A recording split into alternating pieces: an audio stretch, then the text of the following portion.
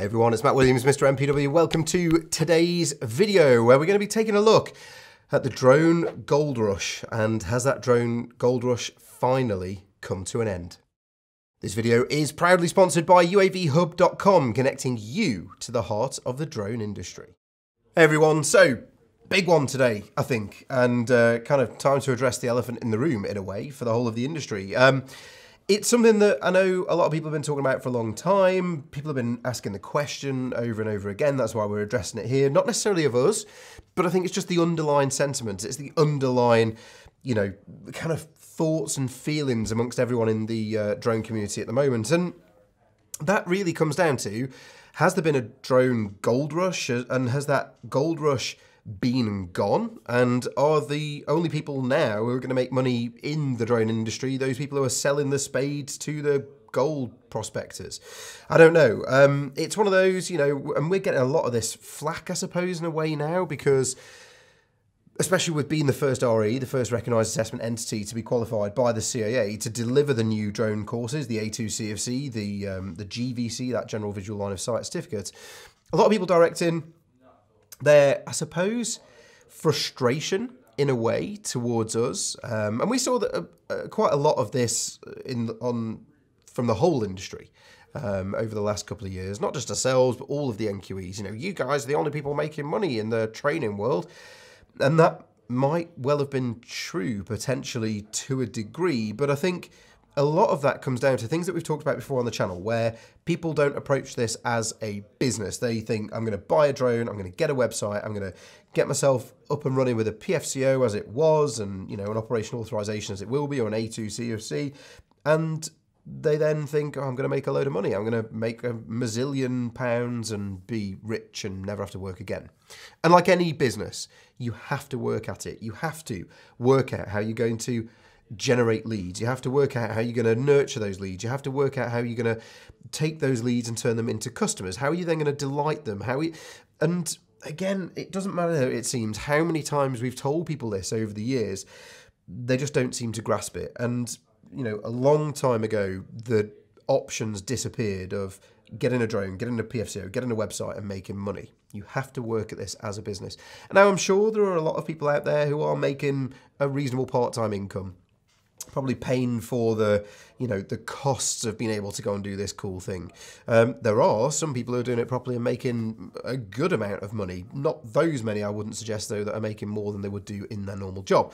But has that kind of created a gold rush? Did it create a gold rush? And I think, yes, it did. There were those people, those innovators at the beginning, those very early adopters who came into the industry. And I suppose ourselves were we fell under that bracket, right? We started off flying cameras under big model helicopters when no one else was doing it. Therefore, we were at the bleeding edge of the technology. It cost us a lot of money to implement these ideas, to create these solutions in the first place. And if I'm honest, the delivery probably wasn't that good. There was a lot of vibration and all that sort of stuff, because particularly compared to now, with the stabilization systems that we've got and the technology that we've got nowadays, but it was the best that anyone was doing, and it worked really well for us. But then you're into a place where that adoption of the technology drops off. And this is a well-known phenomena, though. This is nothing new. If you look at the technology adoption life cycle, okay, there are a set of peaks and troughs in there. And I think it's quite interesting looking at where we are in that cycle at the moment. We had the innovators, and I would class ourselves within that. We then had the early adopters, the second stage in that, where, the tech trigger came along, everybody adopted drones, they thought they were going to make millions, and that was great. And then after that early adoption phase, there's something known as the chasm. There's a gap in that adoption where people become very disillusioned. They become disenfranchised with what's going on. And that all of a sudden creates what's known as the trough of disillusionment. I'm using normal words today. Sorry, I got a bit of a cold going on. The trough of disillusionment. And that's when things turn negative. People saying, oh no, the tech's not as good. The regulations can't keep up. And I think that's probably where we are at the moment, if I'm honest. We're seeing a lot of negativity still, quite a bit of toxicity. Not as bad as it was, interestingly, in the summer of last year, 2019, when there was a lot of toxicity in the industry. I think a lot of those people who were that disillusioned, that were that disenfranchised with it all, have probably actually departed the fix. They've left the industry, and maybe they'll come back, and it'd be great to see some of them come back. But I think those ones who thought they were getting in as early adopters, they were in that gold rush period where, you know, they thought there was going to be a lot of work around. They thought that by adopting the tech, they were going to get loads of work and loads of business, and it just didn't work. So we're in that trough of disillusionment now, and we're trying to bridge that gap, bridge that chasm. And do you know what? I think the changes to the regulations couldn't have come at a worse time, but also couldn't have come at a better time. The changes to the regs that are coming in July couldn't have come at a worse time in a way, because we're in that decline now of people adopting the technology. We're in that place where, you know, millions of drones, hundreds of thousands of drones in the UK were sold 2 Christmases ago. This Christmas, not many sold at all, from what we can tell from the kind of empirical evidence, that, well, the anecdotal evidence, I should say, that's available. And certainly we've seen those drone sales decrease over the last 18 months or so.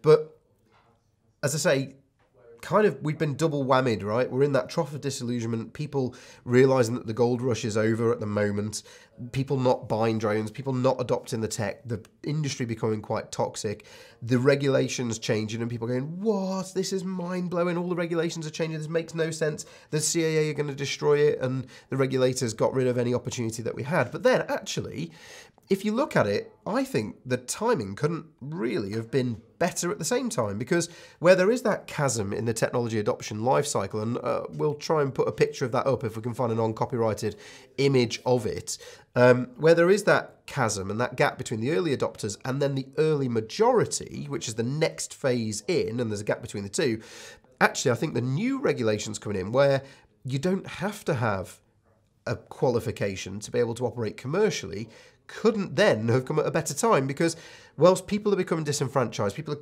becoming disillusioned with the fact that you can't make money in the drone industry, all of a sudden then the barriers to entry of the regulations, the barriers to entry of needing a permission for commercial operation as you do at the moment, disappear. So actually, that in itself, the new framework, when it comes in, when people get their head around the change in methodology that that's created, that's then going to, I think, lead to a massive uptake again in people buying drones, and that in turn is going to mean a massive uptake in, well, hopefully a huge increase in the manufacturers creating new aircraft, because they're starting to see their aircraft being sold again.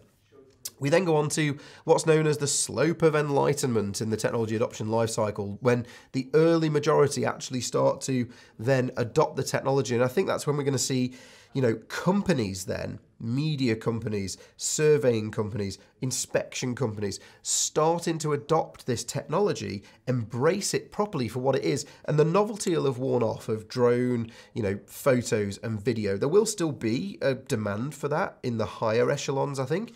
But it's going to become more of an everyday item. It's going to become more of an everyday tool, which is what we've always said it's going to be, for collecting data in a safer way, with less risk, with more efficiency, with less cost involved, bringing costs down overall for businesses and helping them to flourish. You know, when you see the surveyors, for example, who are able to potentially go out and do some ground truthing, but if you can then fly a huge area and get millions of survey points, that if you can then qualify that data, whether it's an RTK system, a PPK system, you put some ground control points out and you can then qualify that data set, you know, you can collect huge swathes of data very quickly, very time efficiently, which would have taken days, weeks, or even months to collect if you weren't using that. So I think that's where we are at the moment. We're in this, coming towards the end of the chasm, and I think when the new regs come out, we'll jump into that early majority uptake.